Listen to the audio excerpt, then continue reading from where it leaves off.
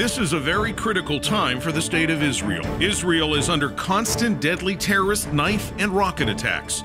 Jewish students, professors, and Christians who support Israel face vicious discrimination at U.S. universities, all in an attempt to delegitimize the state of Israel. Israel is our ally. The Jewish people are friends. It's our duty to defend them. That's why the ACLJ is launching a massive new multinational legal advocacy campaign in defense of Israel, in the U.S., at the UN, and with world leaders. Good evening, everybody. Your Excellency, Ambassador Danny Danon. Ladies and gentlemen, welcome to the United Nations. We're absolutely thrilled that you're here. I'm Liz Clayman from the Fox Business Network. I wanted to start this evening with the word tradition. I'm your MC, and I began thinking about what message we really wanted to send.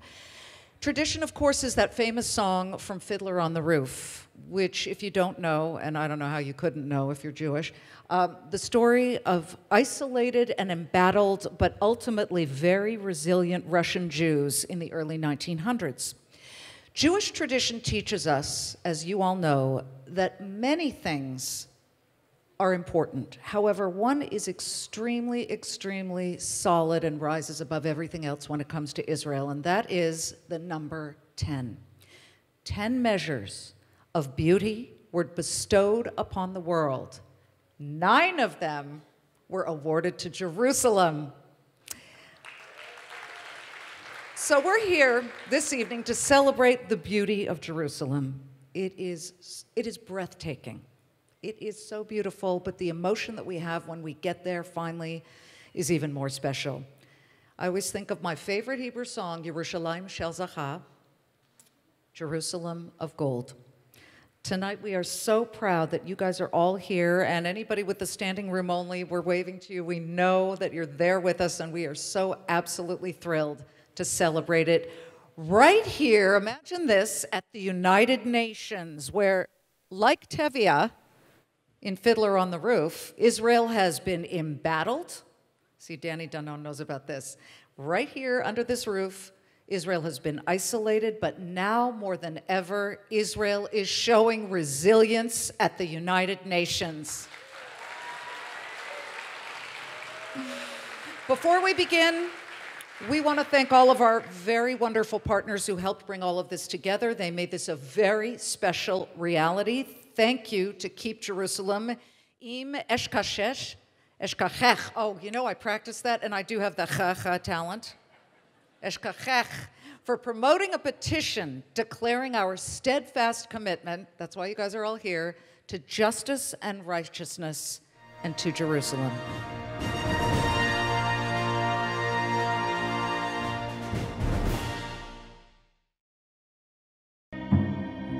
Israel is under constant deadly terrorist knife and rocket attacks. Jewish students, professors, and Christians who support Israel face vicious discrimination at U.S. universities, all in an attempt to delegitimize the state of Israel. Israel is our ally. The Jewish people are friends. It's our duty to defend them. That's why the ACLJ is launching a massive new multinational legal campaign in defense of Israel, in the U.S., at the UN, and with world leaders.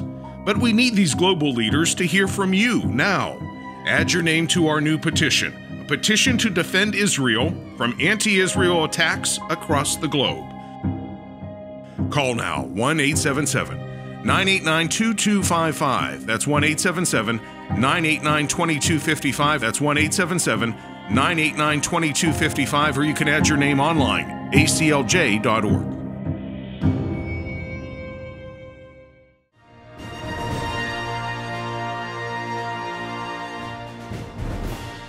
Mr. Jordan Sekulow is a human rights attorney with offices all around the world, and here's what's crucial about him. He served on the very legal team that defended Israel's position at the International Criminal Court. We need fighters like him. Please join me in welcoming Israel's most passionate of supporters, Jordan Sekulow. Ambassador Danon, distinguished guest, ladies, gentlemen, and friends, it really is an honor to stand here at the United Nations, of all places, celebrating and not condemning the 50th anniversary of the reunification of Jerusalem. Because we all know what happens here almost at a daily basis at the United Nations. So it is historic for us to all be here tonight celebrating a reunified Jerusalem in the capital of Israel. You know, it's interesting, the 50 years is a very special number in the Jewish tradition. The rabbis noted in the ancient biblical text, a period of 50 years is sometimes referred to by the word le'olam. It also means forever. In the Talmud, Rabbi Akiva says that the word netzach, which means eternity or victory, refers to the city of Jerusalem itself. In this case, I think it's very clear that while we are celebrating the netzach, the victory of the first 50 years of having Jerusalem reunited, we are also celebrating the netzach, the eternity of having Jerusalem reunited forever under the Jewish state of Israel. But 50 years is a long time. And for some people, many at the United Nations and around the globe, it's been long enough for them to forget the miracles that the whole world witnessed, the biblical reenactment on an international stage of David and Goliath. But we don't forget. We remain thankful for having seen the fulfillment of biblical prophecies, the return of the Jewish people home, and the rebuilding of Jerusalem. But for others, it's just been long enough for them to forget the legality of Israel, and even more so, the legality of Jerusalem as the capital of Israel. And as Liz said, well, and as an attorney, it's quite simple. You can't start a fight with someone, then cry foul when they hit back. It's a principle the UN Security Council has no problem with, except in Israel's case. In June of 1967, I know as many of you know, Israel was literally surrounded. And I think it's always important that we make the case and so people understand why Jerusalem is this eternal capital in modern times, not just historically, but in modern times.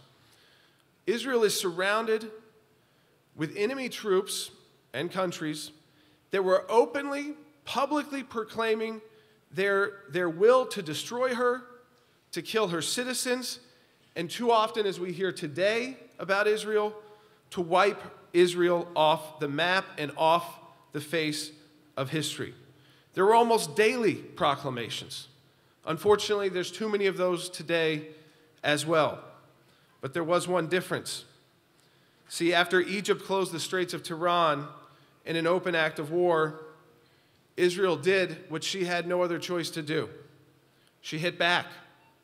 She engaged in a defensive battle, something lost on most of the members of the UN who condemn Israel, during this defensive battle, Israel regained territory that was rightfully hers under the mandate.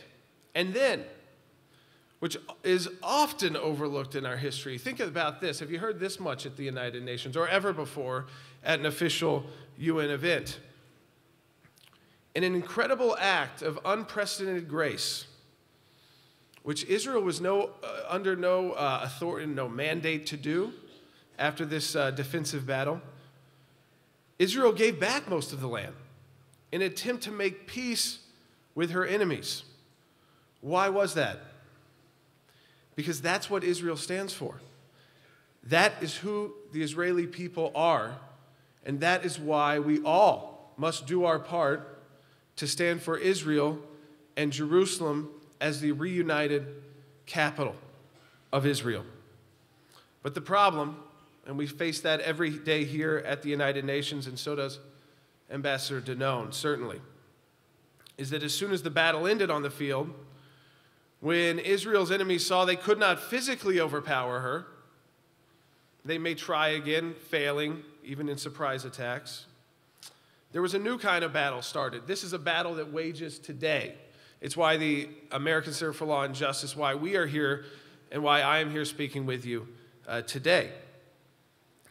Because I wanted to reassure you about one thing when it comes to these new battles. to delegitimize Israel in the international arena. And I think I need to be very clear about it. It hasn't worked, it won't work, and we can never allow it to work. We can never allow the delegitimization of Israel at these international institutions. And that is what we are fighting for, to protect Israel at every step of the way. And you may not know this, but around the world there are people like me, my organization, law firm, that dedicate a lot of their time to make sure that Israel is always represented. As Liz mentioned, I, along with a team of our lawyers from the ACLJ, led by my father, who's our chief counsel, Dr. J. Sekulow, actually defended Israel's interest at the International Criminal Court in The Hague, when The Hague was considering jurisdiction over Israeli troops, many of which had dual citizenship, in countries that were ready to throw them to the International Criminal Court, which put them in a very difficult spot as dual citizens who defended their homeland of Israel, but may have had family in another country that they could no longer return to. One of those individuals is actually on our legal staff, currently still serves in the reserves with the IDF, and was part of that team as well. So this had not only this esoteric impact at these international courts that we sometimes feel, or even here at the UN, where a lot of this sounds like words and not actions. One of our own legal team members was facing this very issue. If he returned home, he could be arrested and potentially sent to the International Criminal Court and treated as a war criminal. Understand that, as a war criminal in an international body. So literally tonight, what we've decided to do with the American Center for Law and Justice, we actually have a team flying to The Hague right now. We have offices all over the world, in Europe, in Israel, in Jerusalem. And this is on a conference to combat this at the European level. The legal battle, if you will, to define not just Israel and Israel's right to exist, but Jerusalem as Israel's capital. And you know, every single day, we defend students right here in the United States. This is not just in Europe. This is right here at home for many of us. Every day we defend these students, professors, others who have been vilified, sometimes their jobs threatened, for standing up for Israel. Right now, as I speak, we're in federal court defending Israeli institutions against terrorists. Now, when I say federal court, I mean U.S. federal court. It's happening right here in the United States of America, not just here inside the United Nations. But we're working all across the country, even at the state level, and you've seen this work before, to draft bills that will uphold and enshrine greater protections against anti-Semitism in the law. This is what we're seeing on college campuses. But listen, we've handled a lot of cases. We win because we have to win. You can't lose these cases. You cannot lose these cases because that is one step closer to the other side's goal to delegitimize Israel and ultimately their target to delegitimize Jerusalem as the capital of the Jewish state of Israel. But I think that everyone in this room tonight, and those in the overflow room as well, we all have a duty. I mean, you were invited here tonight for a reason, because of your stance for Israel. And when you have a duty, it means you have to be prepared to protect Israel's rights in your own way. So we all need your help, all of the organizations that are part of this event. You know, as lawyers, we're just meant to be the backstop for all of these issues. We're to make sure that no one gets away with lies. As courts are, the place of last resort. We need people to engage in what is more a proactive. We need to get off the defensive, but a proactive defense of Israel. You can do it on your campuses, around the country, in op-eds, in the news. We see how much, I mean, even in this own body at the United Nations, where there's just outright lies. Well, we all exist. Every one of us in this room is an influencer to an extent to combat these very lies. Right here, actually, and it's pretty big. This was just put together in a couple of weeks. is a petition mostly of American Christians who stood with Israel.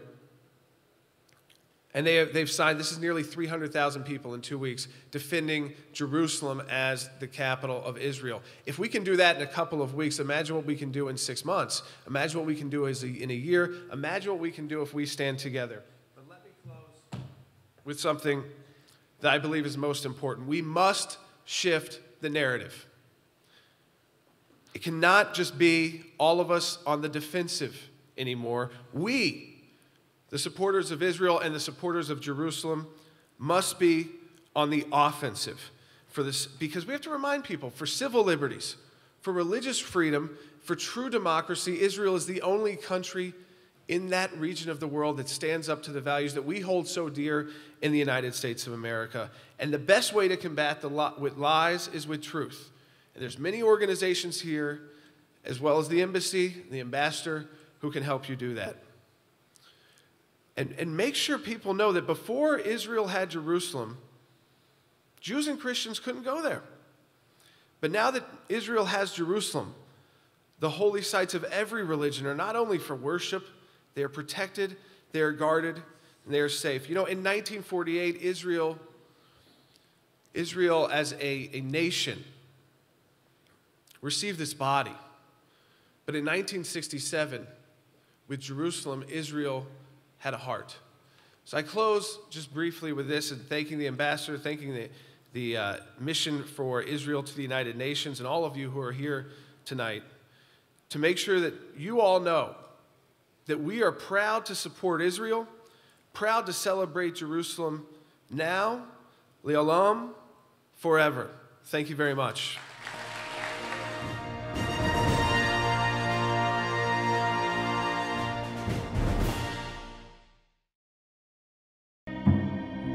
Israel is under constant deadly terrorist knife and rocket attacks. Jewish students, professors, and Christians who support Israel face vicious discrimination at U.S. universities, all in an attempt to delegitimize the state of Israel. Israel is our ally. The Jewish people are friends. It's our duty to defend them. That's why the ACLJ is launching a massive new multinational legal campaign in defense of Israel, in the U.S., at the UN, and with world leaders.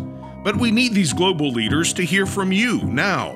Add your name to our new petition, a petition to defend Israel from anti-Israel attacks across the globe. Call now, 1-877-989-2255. That's 1-877-989-2255. That's 1-877-989-2255. Or you can add your name online, aclj.org.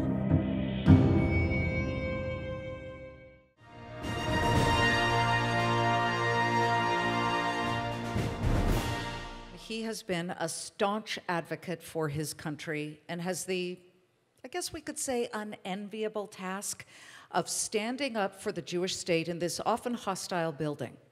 Before coming here to the United Nations, Ambassador Danon served in Israel's cabinet as Israel's deputy defense minister and then as a minister of science and technology. But now he defends Israel passionately at the UN. Please welcome His Excellency, Ambassador Danny Danon. Thank you very much, Liz, for your introduction. I'm not used to it here in the UN. We are very excited to have you here with us tonight. Ladies and gentlemen, esteemed guests, tonight we celebrate the rightful return of a scattered Jewish people to their eternal capital. And tonight, we acknowledge our ongoing struggle for justice and respect. 50 years ago, the state of Israel witnessed a miracle. After 6 days of war, the people of Israel and the Jews of the diaspora came home. The old, the young, the religious and the secular, those of the past and those of the future, returned to the holiest site of our people, never to lose it again. Our nation rejoiced in our victory, and our proud community relished in our homecoming. Together, the Jewish people reunited with our beloved eternal capital, Jerusalem. Yerushalayim. Here are the numbers. For 3,000 years, the Jews have yearned for Jerusalem. Our holy temple endured total destruction twice. Foreign armies sieged our capital 23 times, and empires conquered it 44 times. We have prayed for Jerusalem and toward Jerusalem for thousands of years. We find its name mentioned 660 times in the Tanakh, the Old Testament. And we conclude two major Jewish holidays, Yom Kippur and Passover, with the declaration, next year in Jerusalem. Countless memories, stories, dreams, and prayers seal the sanctity of Jerusalem. Its holiness marks a legacy we pass from a generation to generation, midor ledor. I would like to take you back to one moment. In 1967, on the morning of June 7th, our soldiers liberated the old city of Jerusalem. They rushed through its ancient stone corridors and finally felt the remnants of the Western Wall. It was a special moment.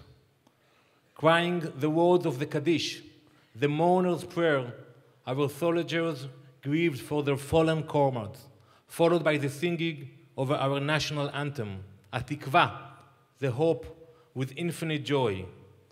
While they retook the old city, listening to their army radios for instructions, our sons heard Commander Mota Gur's historic declaration, Har HaBayit beyadenu, the Temple Mount is in our hands. As if on divine cue, Rabbi Shlomo Goren, the chief chaplain of the IDF, arrived at the scene, shofar and Torah scroll in hand. I am speaking to you from the plaza of the Western Wall. He announced live to the entire nation, to the entire world. With the blast of the shofar, Rabbi Goren proclaimed an amended version of our ancient Jewish edict, this year in a rebuilt Jerusalem. On the Shavuot holiday of 1967, 200,000 people visited the wall for 13 hours straight. One eyewitness said that she had never known so electric an atmosphere before or since. The crowd sang, swayed, and danced with Torah scrolls high in the air. It was said that you could not get a plane ticket to Israel for 6 months. Millions of Jews came to Jerusalem to rejoice in this homecoming. Secular kibbutz dwellers, ultra-Orthodox Haredim, mothers, fathers, and children all came back to touch the world's ancient holy stones. My mother was one of those early visitors to the wall. Like others, she sang and danced, she prayed and cried, and she stood with pride on that historic day in 1967. But for her, for my mother, this return was different. My mother was born in Jerusalem, a true Palestinian, if you will. She had seen the old city before Israel's establishment in 1948. She remembers a city where Jews, Muslims, and Christians lived together in peace. And she records the long 19 years she gazed at the old city from afar, yearning to return. It was indeed a dark time in history. Between 1948 and 1967, the Jewish nation had a state of our own. But within these years, the Jewish people could not pray at our holy Western Wall. It was occupied by others. Back then, our Jerusalem was torn and divided. But today, those days are history. Those days are over. We will never again spend another moment longing to return to Jerusalem as my mother did. It has been 50 years since the miracle of June 7, 1967. Jerusalem is now a cosmopolitan center of past, present, and future. It perfectly fulfills Theodor Herzl's dream of Alte Neuland, of an old new land. It is the only capital city in the entire Middle East that protects the freedom of religion for all religions. As Adnan Abu Uda, Jordan's former UN ambassador, admitted years later, the situation in Jerusalem under Jordanian rule was, quote, one of religious exclusion. Under Israel, it has become one of, quote, religious inclusion for millions of Jews, Muslims, and Christians. Yet, in that regard, it seems that the UN could not care less about protecting its core values. Many relentlessly deny the Jewish connection to Jerusalem.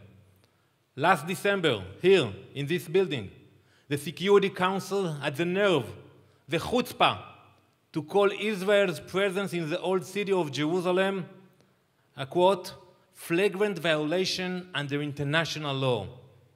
Shortly afterward, UNESCO passed a resolution calling Israel the occupying power in Jerusalem.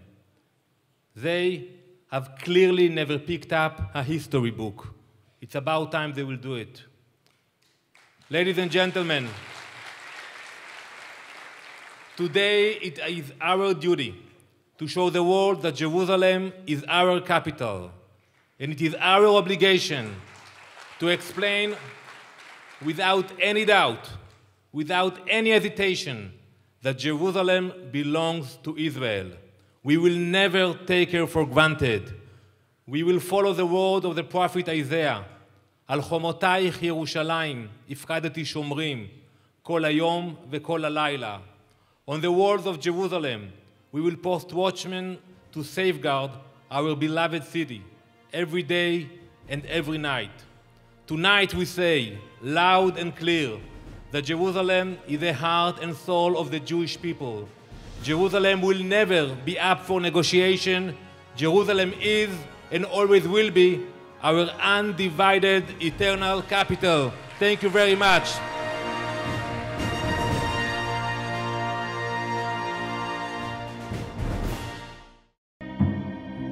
Israel is under constant deadly terrorist knife and rocket attacks. Jewish students, professors, and Christians who support Israel face vicious discrimination at U.S. universities, all in an attempt to delegitimize the state of Israel.